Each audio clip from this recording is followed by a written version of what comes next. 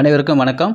நாம் இன்று பார்க்க போகும் தலைப்பு அதிர்ஷ்ட வாஸ்து குறிப்புகள் பற்றி இந்த வீடியோவில் தெரிந்து கொண்டு அனைவரும் பயனடையுங்கள். நமது நல்லதை மட்டும் சொல்லும் சேனலை சப்ஸ்கிரைப் செய்து கொள்ளவும், அருகில் உள்ள பெல் பட்டனை அழுத்தவும். அப்போதுதான் நாம் போடும் பயனுள்ள வீடியோக்களை உடனுக்குடன் பார்க்க இயலும். நமது வீடியோவை லைக் செய்யவும், பிடித்திருந்தால் அனைவருக்கும் ஷேர் செய்யவும். வாங்க வீடியோவுக்கு செல்வோம். கோவில்களில் செய்யக்கூடியதும் செய்யக்கூடாததும். கோவில்களில் நமக்கு தெரிந்தும் தெரியாமலும் செய்யக்கூடிய காரியங்களால் நமக்கு கர்ம வினைகள் அதிகமாகும், தோஷங்கள் வந்து சேரும். கோவிலுக்கு செல்லும் பொழுது சண்டை சச்சரவு இல்லாமல் செல்ல வேண்டும். கோவில்களில் பிரகாரம் வலம் வரும் பொழுது வேகமாக நடக்கக்கூடாது, கைகளை வீசி நடக்கக்கூடாது. அமைதியாக பொறுமையாக ஒரு கோவிலுக்குள்ள சென்று வழிபாடு செய்ய வேண்டும். வீண் வார்த்தைகளும் தகாத சொற்களும் கோவில்களில் பேசக்கூடாது. சில பேர் கோவிலுக்கு போயிட்டா சண்டையே போடுவாங்க. இது போன்ற செயல்கள் கூடாது. பிறப்பு இறப்பு தீட்டுகளுடன் கோவிலுக்கு செல்லக்கூடாது. கோவிலில் உள்ள கொடிமரம், பலிபீடம், நந்தி, கோவில் நிழல் இவற்றை மிதிக்கக்கூடாது. சிவன் ஆலயத்தில் நந்தி தேவருக்கும் சிவலிங்கத்திற்கும் இடையில் போகக்கூடாது. ஒரு கையால் சுவாமியை வணங்கக்கூடாது. மேல் துண்டுடன் தரிசனம் செய்யக்கூடாது. தரிசனம் செய்த பிறகு சிறிது தூரம் பின்னால் நடந்து வந்து அதன் பிறகுதான் திரும்பி வெளியே வர வேண்டும். ஆலயத்தில் உயர்ந்த ஆசனத்தில் அமரக்கூடாது. கோவில் சொத்துக்களை அனுபவிக்கவோ அபகரிக்கவோ கூடாது. சிவன் சொத்து குலநாசம். கோவில் வழிபாட்டுக்கு ஈர ஆடையுடன் செல்லக்கூடாது. குளிக்காமல் கோவிலுக்கு செல்லக்கூடாது. சன்னதியில் தீபம் இல்லாமல் தரிசனம் செய்யக்கூடாது.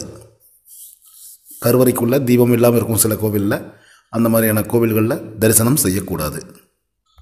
அதாவது கருவறையில் விளக்கு எரியும் பொழுது மட்டுமே தரிசனம் செய்ய வேண்டும். ஆலயத்திற்குள் செல்லும் பொழுதும் திரும்பி வரும் பொழுதும் கோபுர தரிசனம் செய்ய வேண்டும். கோபுர தரிசனம் கோடி நன்மை. எல்லா ஆலயங்களிலும் ஸ்தல விருட்சம்னு சொல்லுவாங்க. கோவிலுக்கு உண்டான அந்த தெய்வத்திற்கு உண்டான ஒரு மரம் இருக்கும். அந்த மரத்தை இரவில் வணங்கக்கூடாது. 6 மணிக்கு மேலே அந்த மரத்தை விருட்சம்னு சொல்லுவாங்க, வணங்கக்கூடாது. இரவில் வணங்கக்கூடாது. ஆலயத்திற்கு உள்ளே சத்தமாக பேசக்கூடாது. நம்முடைய பேச்சுக்களோ செயல்களோ அடுத்தவர்களை வழிபாட்டையோ தியானத்தையோ இடையூறு செய்வதாக இருக்கக்கூடாது. கோவில்களுக்கு செல்லும் பெண்கள் தலையை விரித்து போட்டு செல்லக்கூடாது. தலைவிரி கோலமாகன்னு சொல்லுவாங்க, அதுபோல செல்லக்கூடாது. கோவிலில் கொடுக்கும் விபூதி, குங்குமம் இவற்றை சிற்பங்கள் மீதும் சுவர் மீதும் போட்டு வரக்கூடாது.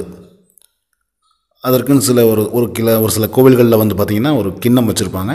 அதில் கொண்டு போயிட்டு உங்களுக்கு தேவை இருந்தால் எடுத்து வச்சுக்கோங்க, இல்லைன்னா மீதியை அங்கே போட்டுவாங்க.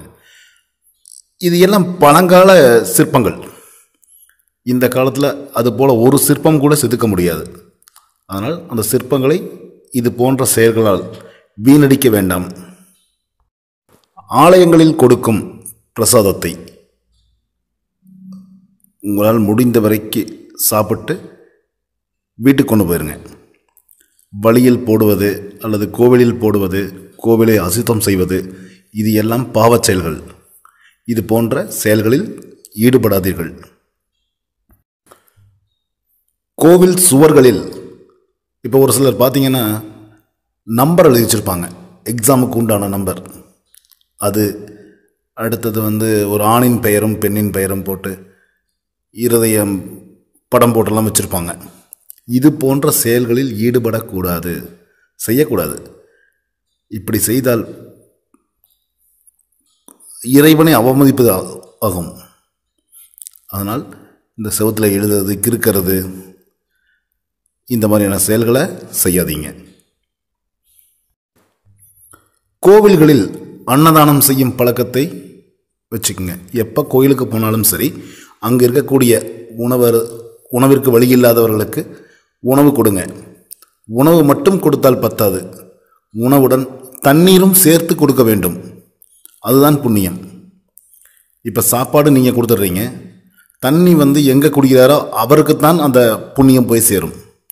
இந்த புண்ணியத்தை நீங்கள் கையில் வாங்கிக்கணும் அப்படின்னா, அதாவது அன்னதானம் கொடுத்த பலனை நீங்கள் அனுபவிக்க வேண்டும் என்றால் அன்னதானம் செய்து கூட தண்ணியும் கொடுங்க. அதுதான் சிறப்பு. கோவிலுக்கு செல்லும் பொழுது கைபேசியை எடுத்து செல்வது தவிர்க்க வேண்டும். கோவிலில் போய்ட்டு செல்லில் எல்லாருக்கிட்டையும் பேசுறது, அடுத்தது கோவிலில் உள்ள சுவாமிகளை படம் பிடிக்கக்கூடாது. இந்த மாதிரியான விஷயங்கள் தவிர்த்துருங்க. மேற்கூறிய வழிமுறைகளை கடைபிடித்து வாழ்வில் வெற்றி பெற எல்லாம் வல்ல எம்பெருமான் ஈசனை பிரார்த்தனை செய்து கொள்கிறேன். நல்லதே நடக்கும். வாழ்க வளமுடன். சிவாய நம.